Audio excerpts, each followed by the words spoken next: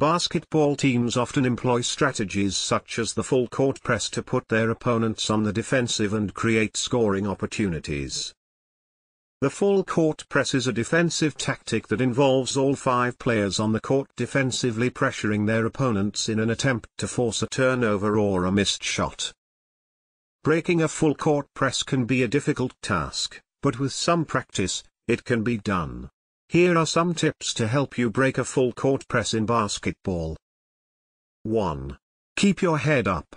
When you're being pressed, it's easy to get tunnel vision and lose sight of the court.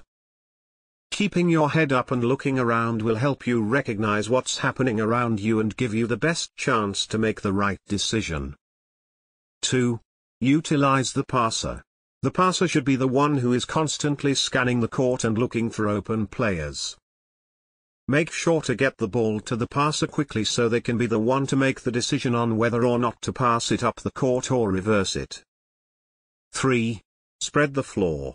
After the passer has the ball, it's important for the other 4 players to spread the court to create passing lanes. This will help your team to get the ball up the court faster and reduce the amount of pressure from the defense. 4. Look for the open player.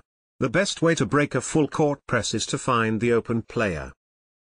This could be a guard up the court, a post player on the block, or a wing player on the wing. Once you find the open player, make sure to pass it to them quickly. 5. Reverse the ball. If you don't see an open player right away, you can also try to reverse the ball and get it back to the passer. This will help to reset the offense and give your team a chance to regroup.